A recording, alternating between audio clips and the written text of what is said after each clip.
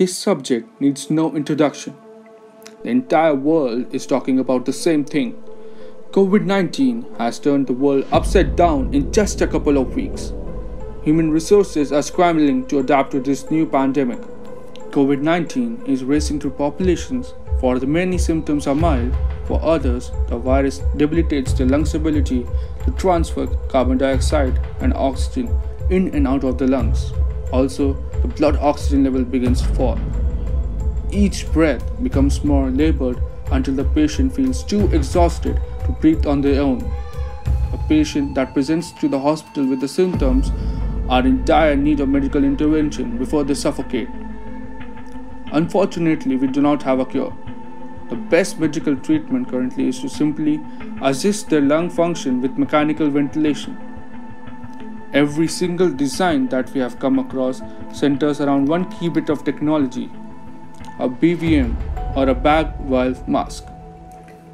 BVM are plastic bags that a clinical care practitioner can manually deflate with their hands.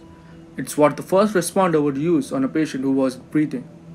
It's cheap and an easy way to force air into the lungs.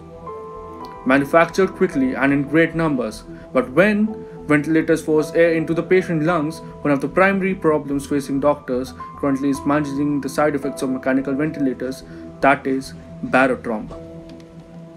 Bubble helmets solve all these problems and uses non-invasive ventilation to provide oxygen surplus air to the lungs. This not only decreases the risk of barotrauma, but also is comfortable for the patient suffering from Acute Respiratory Distress Syndrome or ARDS. The helmet envelops the patient's entire head and supplies air through two tubes and is sealed with an airtight collar that wraps around the neck. The primary function of bubble helmet-based ventilation is to provide the patient with oxygen-rich air at hyperbaric pressure through a non-invasive technique. Currently, we have completed the 3D design of a prototype. All we need to do is scale it up.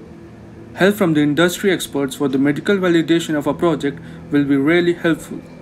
If the 3D printing facility is available, we can have our first prototype ready in 3 days. Also, we can conclude our first phase of testing within the next 7 days. It's an evolving project, but in its current form, it is most aligned with the definition of a non-invasive pressure support like a BiPAP ventilator. Bubble helmet can also be supplied without the ventilation system altogether. ICU systems already in place can also have the benefit of bubble-based ventilation without having to buy the whole ventilation system. The helmet is designed in a way that the already present ventilators can use it by making some adjustment to the ventilator settings.